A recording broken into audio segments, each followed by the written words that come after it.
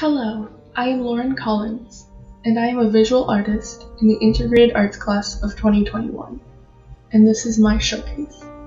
My theme is Never Enough Time.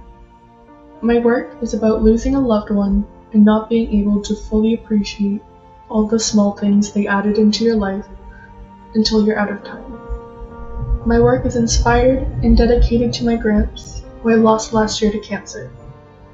I've lived in a house with my grandparents for the majority of my life. My gramps definitely played a huge part in being a father figure in some more chaotic times of my life. I couldn't ever imagine him not being in my life, so when he passed so suddenly, it was a major adjustment in my life. I never fully processed all of it, so I'm using this project to help heal myself. The Empty Chair. Colored pencil on 11 by 17 paper. Shown in the artwork is an empty recliner chair with a small dog lying beneath it. My gramps always had his own chair in the living room. He would relax with his dog after a long day of work, and that is just where you could find him. I never realized how important a chair could be until there was no one left to fill it. After my gramps passed, my grandparents' dog used to sit in the window and wait for him to come home from work. Sometimes I feel like she still waits for him. Death is flowers. Colored pencil on 11 by 17 paper. Shown in my drawing is wilted and decaying roses in a vase. There's a bright red shiny ribbon around them, still to show it was once a beautiful gift. But with enough time, everything dies. After my gramps had passed, our dining room was filled with vases of fresh cut flowers.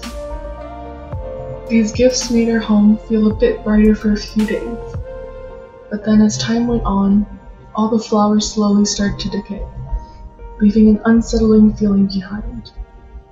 It felt totally ironic to the situation entirely.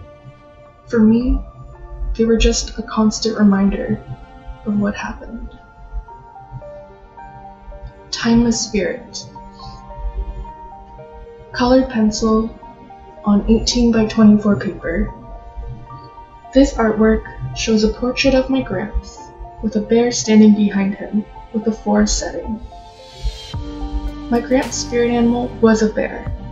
Everyone knew him as Brother Bear within the family. I wanted to include him and the bear to show who he was and freeze it in time. I think a bear describes him very well. He was reliable, wise, mature, and seemed a little grumpy, but he was the most loving man.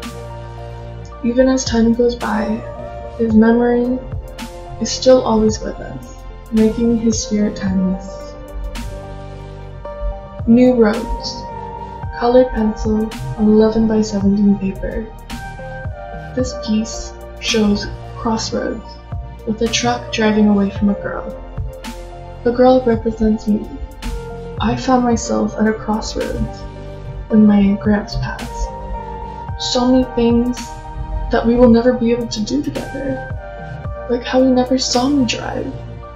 I ended up getting my license just a month after he passed, and I always thought I'd learn how to drive with him. So many things I didn't learn, just because I relied on him to know.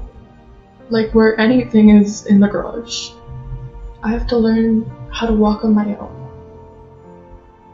Reflection of the past. Colored pencil on 11 by 17 paper.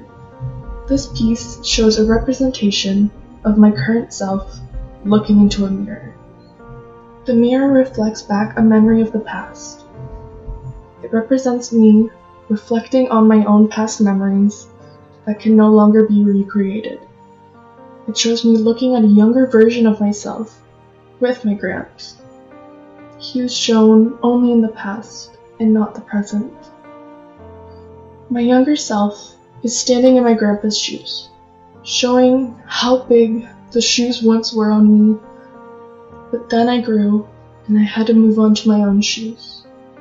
I included a bear ornament candles, framed pictures, dead flower petals, and a wooden plaque made for the family after he passed, all set up on my table below my art. The dead flower petals are actually kept from the celebration of life. The plant in the corner is also from the celebration of life. That was the only one that was in soil. I included a clock on the wall. It is broken and forever stopped at 2:34. This is the time that my gramps passed, October 1st, 2019. I put his chair in the room as well. I would like to share a letter I wrote with you. I wrote a letter saying goodbye because it never felt right to say goodbye while he was still here. Dear Gramps, you've been gone for over a year now.